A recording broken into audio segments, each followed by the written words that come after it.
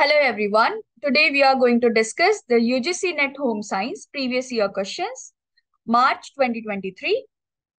We'll start with Human Development Unit. The total number of questions asked was 16. And the first question is, surplus energy theory was proposed by, the given options are A. Lazarus 1883, Patrick 1916, B. Schiller 1873, Spencer 1875, C. Mitchell and Manson 1948, and D. G. Stanley Hall 1906. So first let us understand what is surplus energy. Actually, surplus energy is referred to the pent-up energy which is released through physical activities like when we climb, run or jump. And the surplus energy theory states that play is very important for child's development, which help in developing the imaginary, creative, physical, cognitive, and social strength of the child, which was given by Schiller 1873 and Spencer 1875. The remaining three options, which is Lazarus 1883, Patrick 1916, Mitchell and Manson 1948, and G. Stanley 1906, are not relevant to our subject, so we will not get into it. So in this question, they were asking you about the surplus energy theory and who proposed it. So the correct answer will be option number B, which is Schiller 1873, Spencer 1875. Question number 2, which is disorders that often involve, that is commonly referred to as stuttering, also known as, the given options are option A, language disorders, option B, learning disorders, option C, fluency disorders, option D, articulation disorders. So let's understand all the disorders given in the options. First one is language disorder. It is an inability which involves difficulty in understanding, using, or writing the language. It has three types. The first one is phonological. Phonological is a condition in which child may say boo for book or p for pig.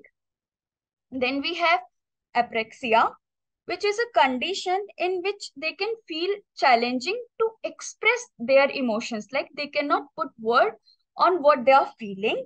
So maybe they can say, if they want to say kitchen, they may say chicken. And the third one is aphasia, which is a condition when they express themselves using two words. Like if they want to say, I will walk the dog, and they'll say walk dog, just defining the whole sentence in two words. The option B was learning disorder, which is a neurological condition and affects the academic skills like reading, writing, or arithmetics.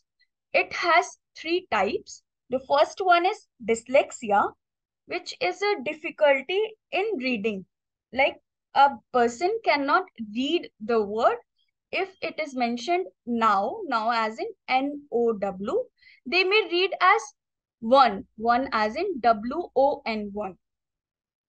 Then the second type is dysgraphia, which is a difficulty in similar looking words. Like children cannot define the similar looking words, which can be as they can read a small b and a small d. They cannot differentiate between a small b and small d. Then the third one is dyscalculia, which is a difficulty in understanding maths. They cannot differentiate between numbers like 8 and 9 will look similar to them. They cannot differentiate between 2 and 3. So that is dyscalculia. The option C was fluency disorder, which affects the flow or rhythm of the speech. They may repeat words or have prolonged pauses. And it has three different types. The first one is stuttering or stammering, which is a condition when they have difficulty in speaking and may repeat the words. Like if they want to say happy, they'll stop in her. They cannot complete like happy. They'll be stopping at her. Then there is cluttering. Cluttering is an excessive use of interjections. Like they'll use so many while speaking. Then the third one is psychogenic stuttering. It is a condition when the person cannot speak in public places. They will be comfortable in speaking between 2 or 3 people, but if you will ask them to speak in front of 15 people, they'll not able to speak it. It is also a form of stage fear as we commonly use it. Then the last option was articulation disorder, which is a difficulty with precise pronunciation of speech sound and may have unclear speech or difficulty in which may create difficulty to understand. It has 3 different types. The first one is substitution, where substitution is a condition where they will write, my favorite candy is lollipop, and may read as, my funny candy is lollipop.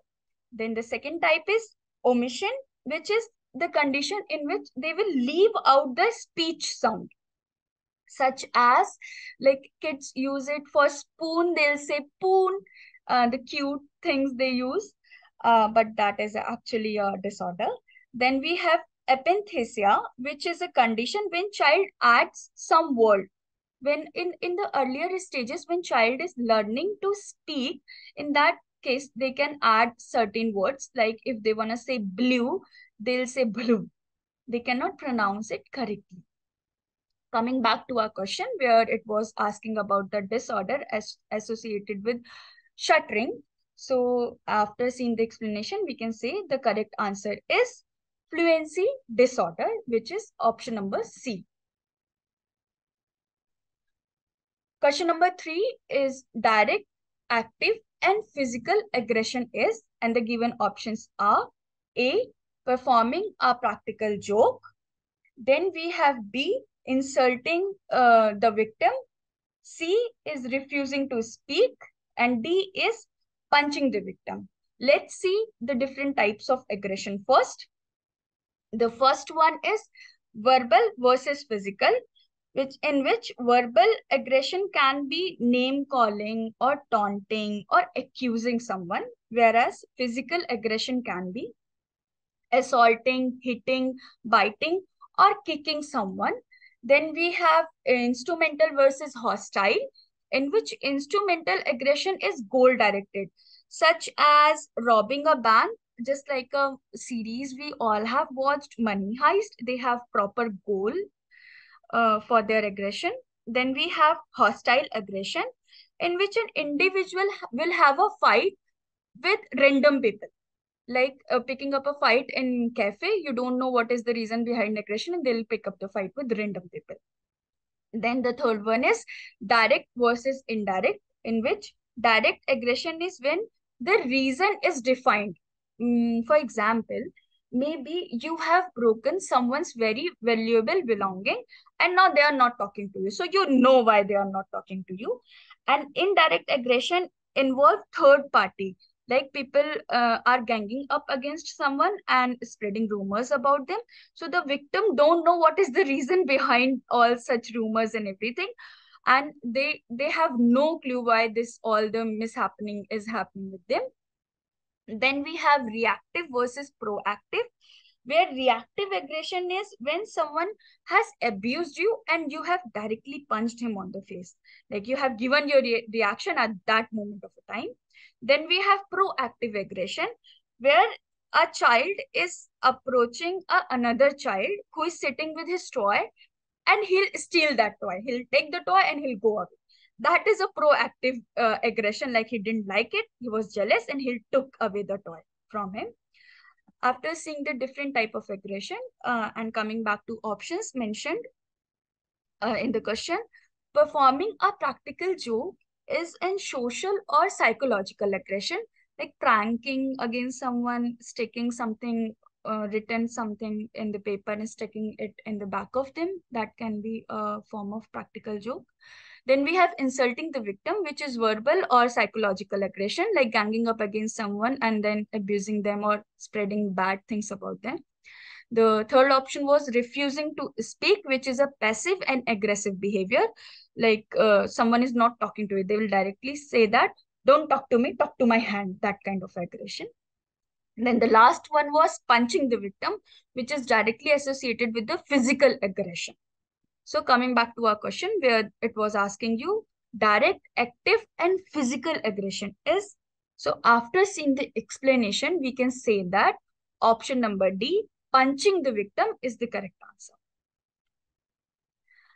Question number 4, which of the following sub-stages is spread between the expanding and contracting stage of life cycle?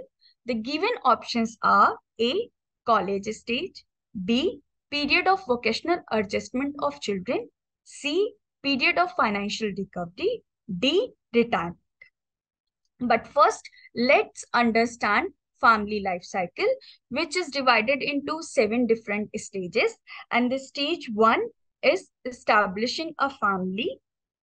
It is when a young couple get married and then started their family planning. And then we have stage 2, which is enlarging a family, when the young couple have started their family planning and they may have 1 or 2 kids. Then we have stage 3, which is developing a family, which is referring to those little kids are a bit grown up and now they are going to elementary school or one of them is in high school. Then we have stage 4, which is encouraging independence, when those kids are in the phase of adolescence and they are developing their own likes and dislikes, their interest and increasing their social circle.